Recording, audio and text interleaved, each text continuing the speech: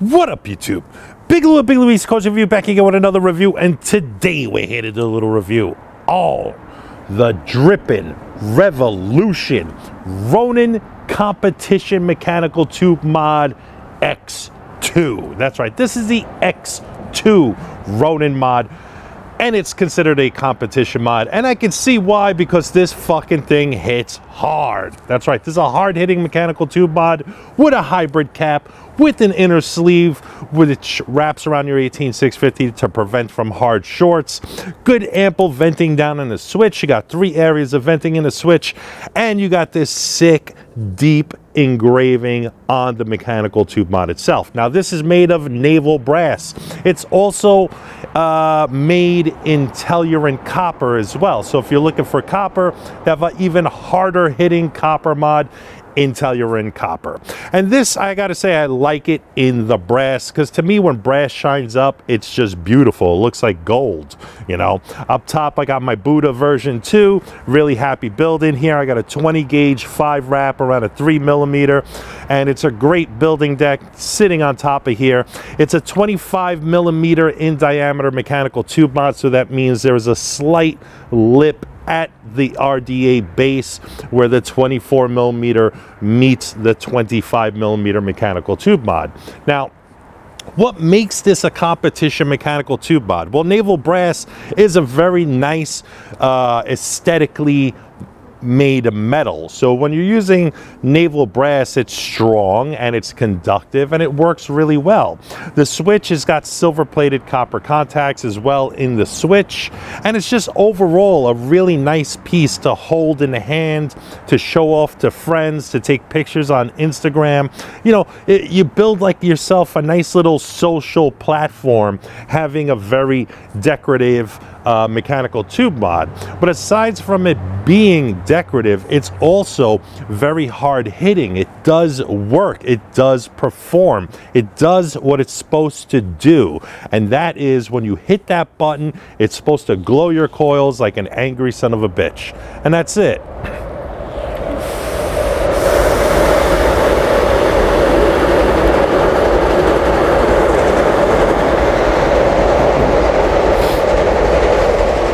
So I gotta say, really good mechanical tube mod. 169 bucks, not that bad in price in comparison to their previous modeled and created and released mechanical tube mods they came out with in the past. They were pretty pricey, and then they started gearing towards the lower end price vantages for people who just couldn't afford those really high platformed prices. So this at $169 is actually really quite worth it. You know, if you got a brass 24mm RDA, you want to throw it on here, it's great. It works really nice. And having that deep engraving on the mechanical tube mod, this one is a skull with a gas mask, and there's like guns and barbed wire and all sorts of shit in the background with angel wings. I thought this was a really cool design. And calling it the Ronin competition mod, I like the way they use the font for Ronin. I like that boxy impact with the sharp edges and points to it. It almost kind of looks like a heavy metal lettering from back in the day, you know. But I gotta say, this is a really nice mechanical tube mod. They put the American flag at the switch on the bottom button, only to let you know this is an American made product, made and manufactured and designed here in the good old US of A. So it is a quality product for the right price. They're not asking for too much on price on this mechanical tube mod. So it's really nice. I love how they got the top hat design on here. Kind of like the AV mods, they had the top hat design, which you basically have an insulation in there as well to prevent shorts, because some hybrid mechanical tube mods need to have that in there, and this has it in there. And also the sleeve that's on the inside is removable. The the 18650 sleeve. And down at the bottom at the switch and button area, it'll display your serial number with the 3 vent holes and a silver plated copper contact down below as well. So it is very conductive. Now I have tried squeezing a 2700 battery in here. It didn't fit, you know, so I was a little disappointed because, you know, 2700 batteries are a thing right now. But what they're doing is they're keeping the diameter at 25 millimeters, and you know, in order to have a 2700, you have a wider diameter mechanical tube mod to accompany a 2700 battery. So therefore, this is for the 18650 crowd out there. But I must say, 18650s have been around for a while, and they've always performed really well before the 2700s and the 21700s. So they have performed, and they have been having great output and a great response. So what I'd like to do is I'd like to dive up close, show you guys all the bits and pieces of this mechanical tube mod, and then you'll have my final thoughts.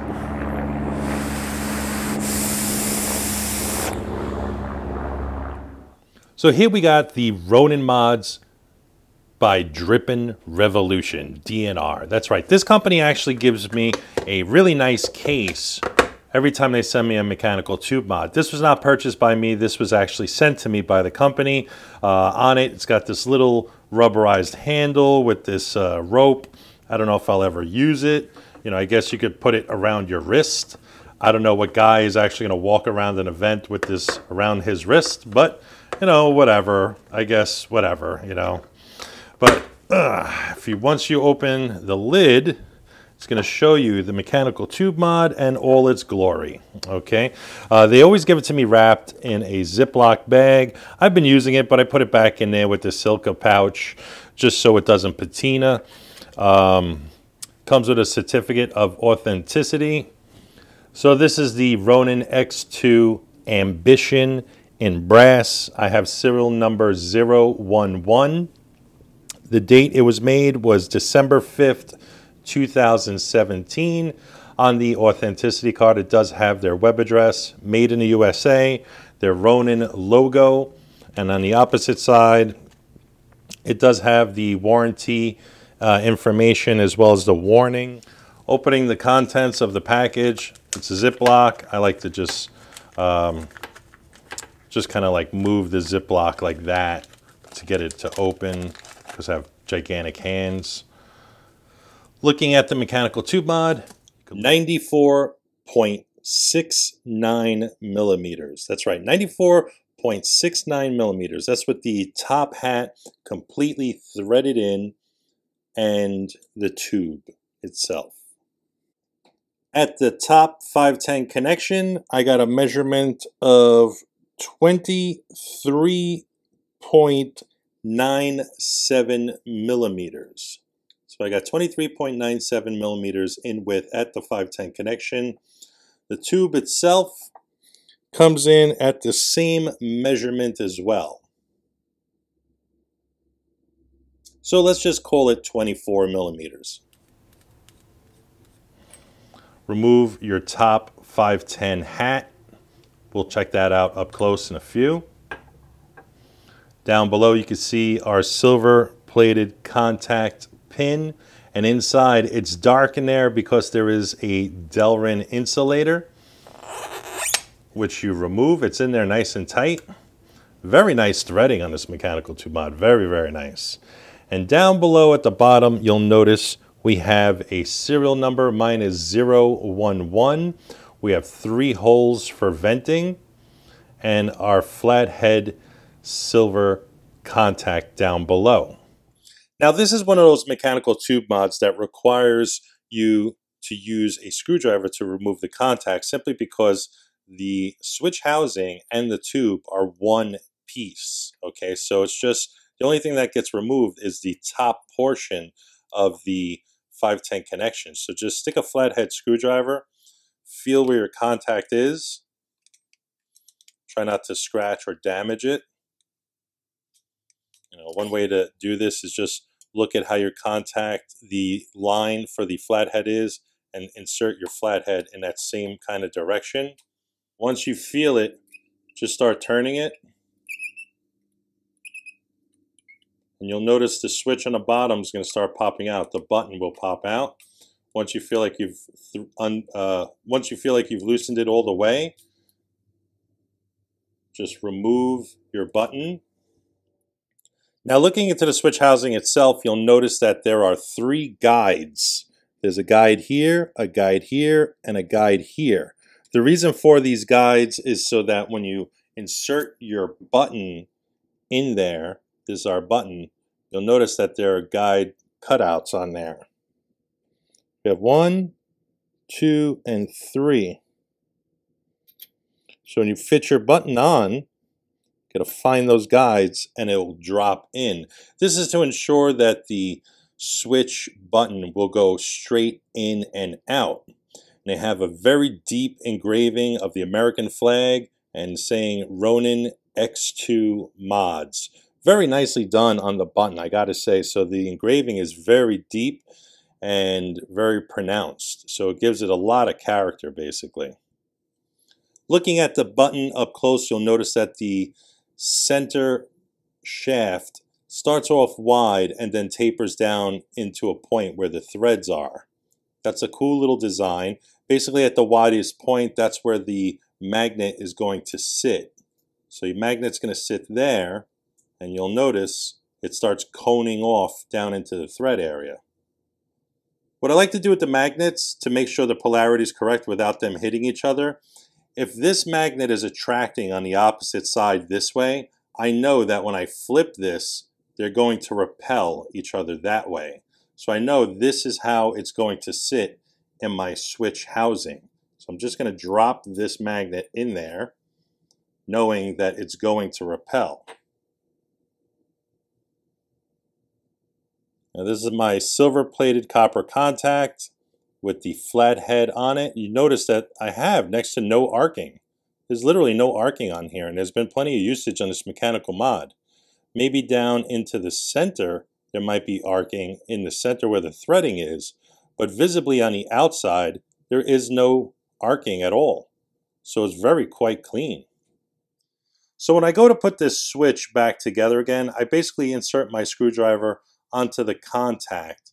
And I know the polarity is correct on my magnet because I've already placed it in there with the correct area of knowing which way it goes in. Now I feel the polarity resistance in the button. So once you find the threads, you just simply want to just start turning your contact. But you got to make sure your button, like in this case, has to line up with the guides. So I got to find my guides again. There we go.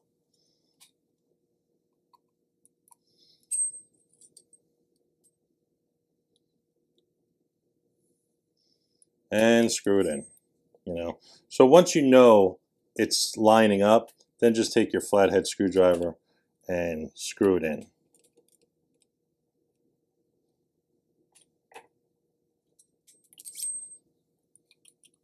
So I know it's going to go in that way. It's following the guides. Line up my screwdriver with the contact and get it on there. Try not to scratch up your contact. It can be easy to do that. But once you're in there and you're threading, then you're good.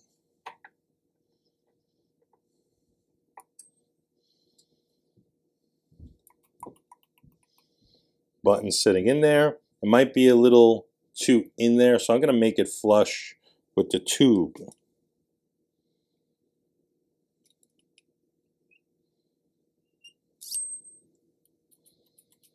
There we go. Not too flush, but backed out just enough. Insert your 18650 Delrin sleeve for protection.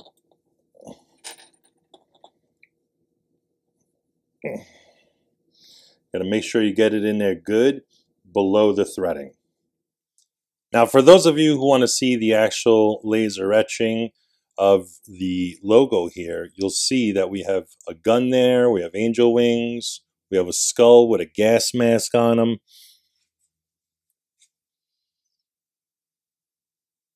Going to another gun up top with angel wings. Really cool. We got barbed wire surrounding and going through the eyelet of the gas mask. Pretty cool. And then down below, Ronin is cut very nicely, where it says Ronin Competition Mod. Very nice. And I like in the switch housing itself, they got these channels right here. These channels actually help you grip the mechanical tube mod. Now, I know most people would think you could loosen this, but this doesn't loosen at all. This is just one unit, and this seam here is purposely put there. Okay, so it's not just a straight shaft here. There is a seam here, and there is a reason for that seam to basically give separation from the top and bottom.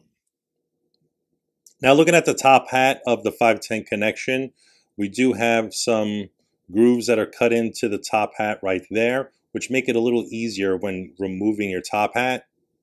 The threads are beautiful on the top hat. Very nicely cut, very clean threading. No issues there, no problems there. Very nicely done. 510 connection. It's got a slight little angle to the top 510 connection, which is nice.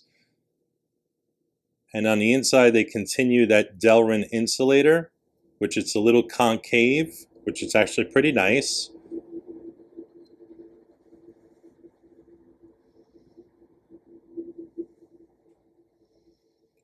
Which it'll ensure the vapor using it, let's say in a competition, it'll ensure that there'll be some battery safety going on there for them. Just a little peace of mind. So once again, the reason for that bottom seam is because there is a seam up top. It just gives the mechanical mod a little balance and presentation, so it's actually pretty cool. Very high shiny, high gloss naval brass, very nicely done, very conductive, very hard hitting. Excellent mechanical tube mod. So I'm going to insert my battery in positive, facing down. I'm using the Pegasus Vapor Academy batteries. This is the Type E. Very low density, ultra high discharge of 30 amps. They're 1500 milliamp per hour. Recommended usage on regulated batteries or regulated devices anywhere between 150 to 225 watts in series. Analog single use, meaning mechanical tube mods, they recommend the lowest you go on a build is a 0.15 or 0.12. If you're using an analog or a mechanical parallel box mod, then the lowest you can go with two batteries in parallel formation are 0.07 and the lowest to 0.06 ohms. So I insert my battery in, positive facing the switch, insert my top hat, thread it in. I'm not threading it in all the way because I want to thread in my RDA. I'm rocking currently my Mech Life Apocalypse 24 mil RDA, so it could sit flush on there. If it's not sitting flush, back it out, screw in your RDA more, and then screw in your top hat. And there you have it.